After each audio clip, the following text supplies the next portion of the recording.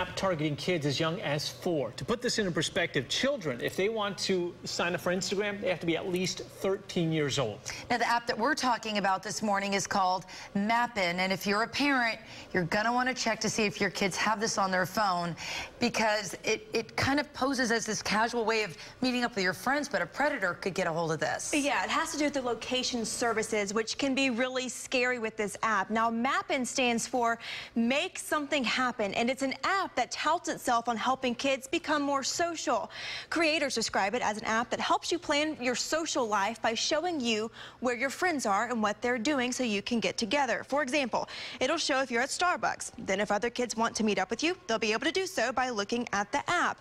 And to get specific, I actually signed up for it this morning, and if you zoom in on the screen, you can see the WFLA building that I am in right now on the app. That's the dangerous part. That means your child's location services are always turned on.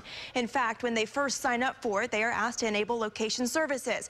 Anyone can add you on the device, although you do have to accept that invitation, but it is just another way for predators to know where your child is.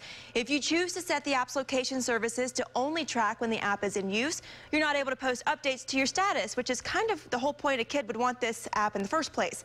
Now, the app does let you toggle off GPS tracking, but only for a limited time, up to 8 hours, and then it will reactivate. So cybersecurity experts are warning parents today, just go ahead and check your child's phones, know what apps they have and how they're using them. And of course, you want to go through their privacy settings and make sure that they're always updated too. Yeah, and when this app first came out, I remember law enforcement said that it's almost like a roadmap for predators, because somebody can act like a child, friend your child. Exactly. And I think in one particular case, it was a 46-year-old man. Well, these days, people are making fake accounts too.